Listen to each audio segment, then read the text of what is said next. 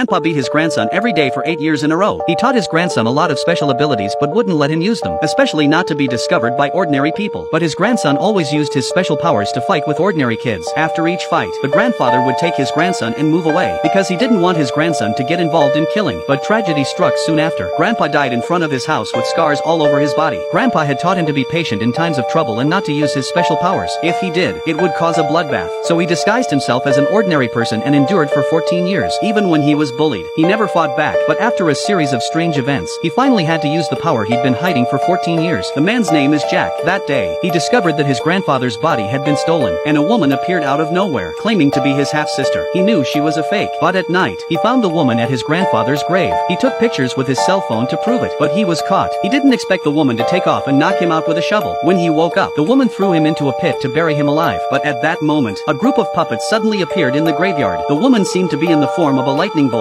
and she could easily take care of these troubles. But when she was fighting, the woman stopped fighting and turned to run away. She left Jack alone in the cemetery. The woman went to meet a man. They were actually looking for Jack's grandfather's body, but they were too late. The man was worried when he heard she left Jack alone in the cemetery, because he thought Jack was just a normal person. But what he didn't notice was that this lightning in the sky was coming from the side of the cemetery at that moment. When the two of them arrived, both the puppet and Jack were gone. Jack is now a college student. When he went to class the next day, he didn't expect the woman from last night to show up. They found a deserted place to talk. The woman's name was Mary, and she said she realized last night that Jack wasn't a normal person. She forced Jack to use his special powers. Jack said, "I swore I wouldn't show my powers to anyone." When Mary heard that, she backed away. She jogged, used the wall to fly up, raised the kitchen knife and rushed at Jack. Unexpectedly, Jack knelt down and said he was just an ordinary man. But Mary didn't believe him. She used 2 kitchen knives to chop up his clothes. She took photos with her cell phone and threatened Jack to recognize her as his master. Otherwise, she would post the photos on the school forum. Jack kowed out to his master without saying a word. However, his grandfather's body was in the hands of these people.